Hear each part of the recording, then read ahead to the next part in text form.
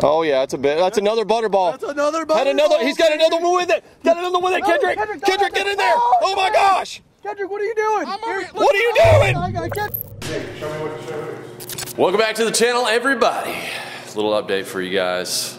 Rob, who was sitting in a tree many hundreds of yards away, he came in a little later and he got a nice buck. And it's time to do some cleanup. With the YouTube situation right now, I am not going to show you guys the full extent. We're just going to breeze through that, and then we've still got a lot of time left of the day. So Matt's going to clean his first deer right now, and then we're going to move on and just enjoy the great outdoors here.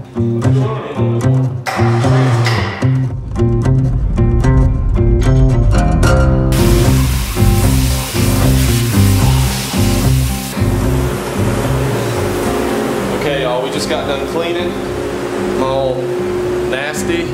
There's still some people hunting out here this evening, but got lots of good meat. This Toby's is the only deer that's actually touching the ground. Just a huge body deer, probably about 200 pounds, unfield dressed. And there's mine right here. There's Matt's. There's me and Matt's together right there.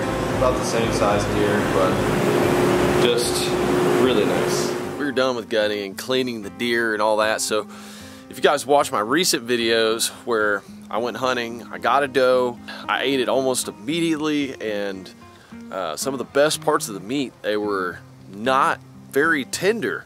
They were actually kind of chewy. The meat was good, like good flavor, but it was just kind of chewy. I want to try a process of aging that meat. What I'm going to do is I'm going to come back in about 5 or 6 days, and I'm gonna take that meat to the processor after that. I'll probably take home the back straps and the loins like I did last time and just compare. I want to do that comparison video and really see what the difference is. Amazing morning of hunting, and it was so awesome when Rob came in.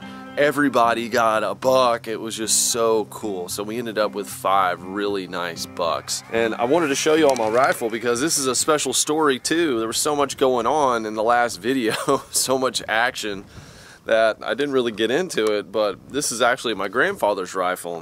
When he died, this was given to me. This is a Remington 30-06.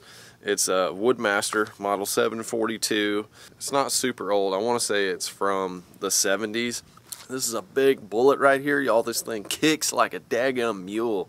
These are 180 grain bullets right here. When I was able to take this gun out and shoot it for the first time when I was hunting, it was really neat. It was neat for my dad because it was passed down from his dad. No, I haven't gone and gotten a nice bolt action rifle yet. That's like one gun that I haven't done, and I definitely want to do that soon, but I thought it would be neat before I do that to take this rifle out at least one time and go hunting with it. And you know what, this will probably be passed down to Emmy or another one of our children if we have more children, which we probably will. The only problem is this thing is not very accurate.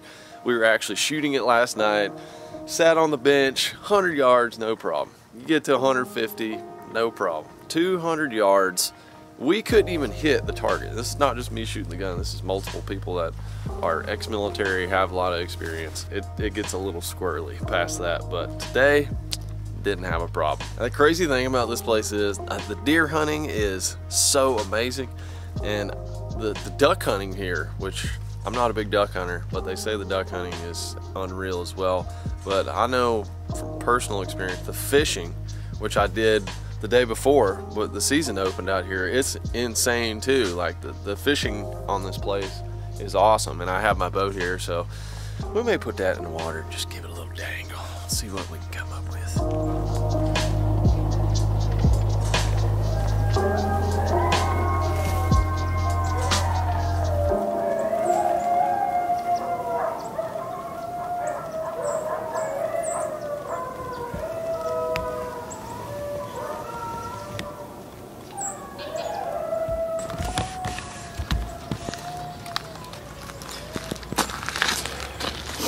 It's a little frosty. My boots shrank in the middle of the night, I think, with the cold. They got wet and cold. I think leather does that. He brought out the slow, baby!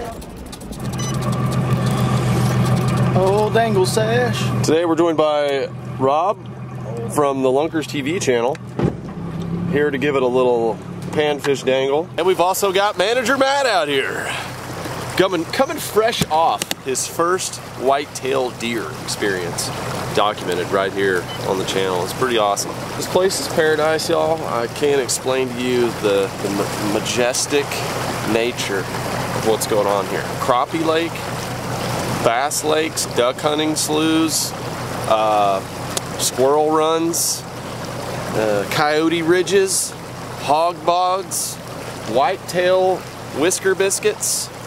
It's all here. Right here we're looking at a clear picture of the surface of the moon. Craters everywhere. It's actually bluegill, y'all. Bluegill in the springtime, they make these beds, so a lot of bluegill in here. Oh, there's a couple of fish right there. Dangle opportunities right there. You can see their shadows right there in the middle. What? You're so goofy. What, dude? I just You got the same boat. You're about to see. I know. I just like watching you. Like watching you do things is just amazing. Well, I thank you for that. Yeah. Look that little crappie jig in there. I see you. I see you. Oh. Oh. Heard one in there. Oh. How is he? Almost past the boot. Oh, there's a dead snake. I'll just, you know, right there at the ramp. Okay, it's good. We got 2 bites. They didn't even eat it. See schools of them out there. Can't get them to bite. Why? I don't know, man. Just do that little. Got our counterpart John B out there. We got a half a squad right now. We switched from the crappie lake, y'all. We had 2 bites, no fish. The landowner actually asked us to come over to this lake and take a lot of the small fish out because it hasn't been managed in years. There's some really nice fish in here, but there's a ton of little donkers. When you have that situation, you have to take a lot of them out in order to get those bigger fish to grow up into those like 7, 8, 9 double digits that you really want, because the food, they're all fighting over the same food. So there's literally thousands of 10, 12, 14 inchers in here, and he told us to basically take out anything around 12, anything under 14, just stick it in the box. I actually like to eat bass. I don't know about y'all. They're pretty good, especially spotted bass. I know some people are a little touchy on it, but Lunkers TV hooked up right now? No, I've got grass. Okay, you got grass, but I've got a lot of grass. Anyway, we're gonna catch some, then we're clear to go home. This is a straight up meat haul trip, y'all. We've got venison for days, fillets, venison and fillets. That should be the title of this video. Meat haul. Just keep it open. This is a meat haul fish. Meat haul fish. Yeah, he's skinny. He's a skinny meat haul one. Trying not to step on Kendrick when we're doing this. Oh, hang on. You got one? I got it. We're doubled. We doubled on meat haulers. Meat haul. Oh yeah, this is a definite meat hauler here now. Oh yeah, there we go. Oh wow. See how skinny these fish are, guys? They're small and they're skinny, which means they're all fighting over this food source, and they're never going to bump up to the size class. You end up with fish like this that have big heads and skinny bodies. Kendrick, can I get them pliers, please? All right, nice job, Rob. Thank you. I'm throwing a mini recon. Rob's throwing a clutch, I think. Manager Matt, learning how to tie knots over there. We are double. Oh, cooler. Is that a cooler? Oh yeah. Mine hasn't showed itself yet. Got another skinny one here. Oh, look at that. He's got a second wind. Oh, is he going to hit the beat box? There we go. Oh, come on back and get you some. What are you throwing? Oh, little mini recon. There he is. Come on back and got it. May not be a keeper though. This might be a decent one. Yep. He's staying in here. Skinny, but he's already reached past the growth mark. That's a good fish. Look at those red lips in the cold here. Oh, he's been caught before. He's been caught before. We are hooked up and he is far away. We're on him here. A little pork chop. This is a big old crappie. What do we got? Oh! Clearly not a crappie. I know. That's a good dark bass. That's a good dark bass. I know, baby. It's cold. You don't want to. This one's not hitting the box. Oh my! Just got absolutely slobber knocked by a boxer. Oh yeah, I could feel the smallness as soon as he did it. How big he is? Yeah. Oh yeah. Well, maybe. Rackley, I think that one's gonna. I think this one might throw back actually. Throw backer actually. Kendrick's got one for the box. I think this is the box one. Yeah. I think there's one I caught today. Okay, yeah, throw. Okay, we caught 3 that aren't gonna make it. Yeah, these are all over 14 that we just got into. Oh man, just getting waxed on right here. Waxed on. Oh, it's another non-boxer, I believe. Man, there's just. Dude, Toby, this is good. We're coming out here to do a meat haul and we're actually catching the fish that need to stay. Yep. Oh. These are all over the size class here, y'all. This is another, it's like 16-incher here. So what we're all 3 doing right now is throwing crawfish imitating baits.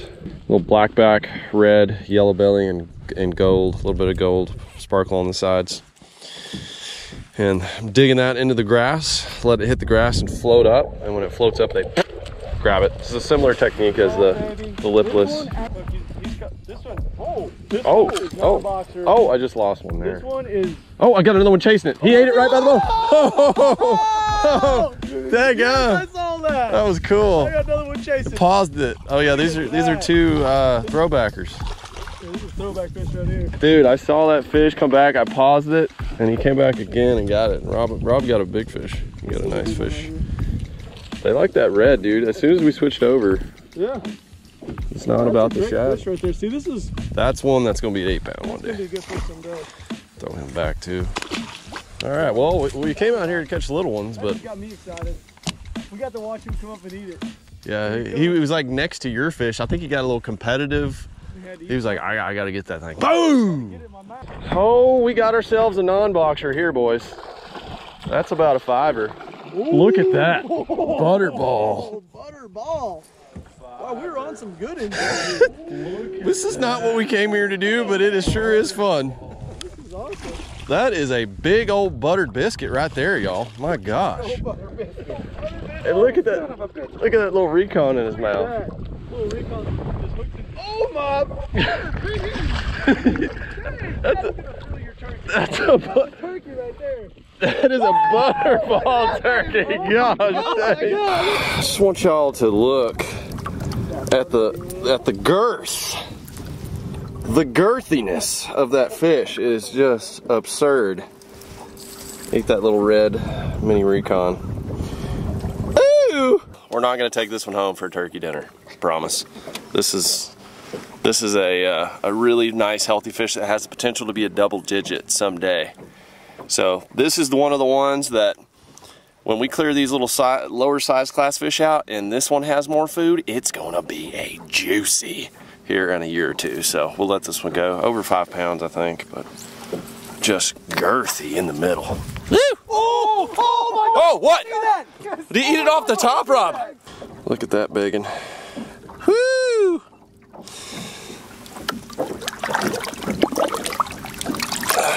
Get a little revival. It's cold water. That's a good one? Yep.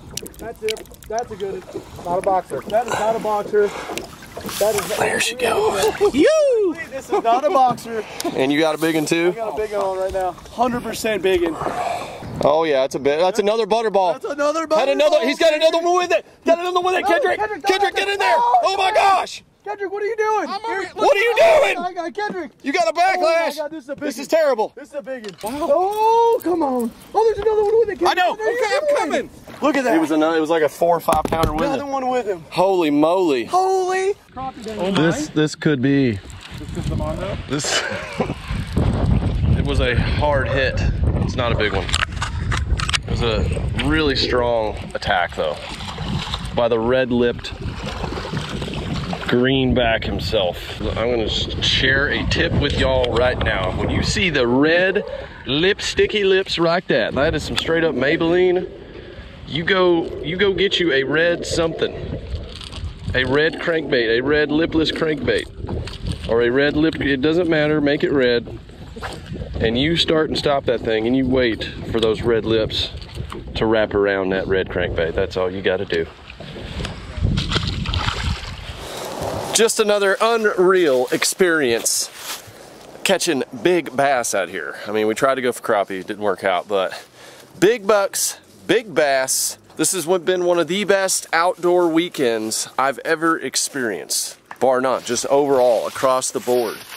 You know, just very special. I'm gonna write this day down on the calendar because I don't think it's gonna happen like it did for a long, long time.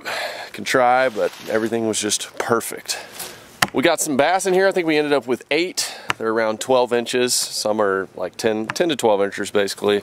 I'm gonna fillet those up right now, put them in freeze lock bags, and then we'll make some golden crispies out of them later. I mean, we even got more meat. It's been an absolute meat haul. Incredible. Backwater, you coming off a hot dangle right now? Oh yeah. Did you get them? No, I'm about to go out. Oh, you're about to go out for a little evening. Gotcha. About to go out. Mind if I squeeze my new silver bullet next to you here? Oh, the new one. And there's my little helper. Hey, sweet pea. Hey. She's helping me collect all these acorns. Well, I have come back from the harvest and it has been a good one. Just in time for the Thanksgiving. Good, because I'm hungry. Well, I brought you some delicious bass. Oh, yum. I'm just kidding, you don't have to eat them right now. Well, y'all, it is time to unload and just spend some quality time with the family after a great harvest. I mean, that's part of it. You go out there, you get all this great meat, these great experiences, and then you spend it with your friends and family. So that is what we are going to do. And just go ahead and smash the like button for outdoor greatness. Big bucks, big bass, just great times. And if you want to see more from me and the family here at the treehouse, I'll link the Lake Life family channel down below so you don't miss anything over there. And y'all, I am signing off for one of the greatest outdoor weekends ever. And I hope you're having a great one as well. God bless you. I'll see you on the next one.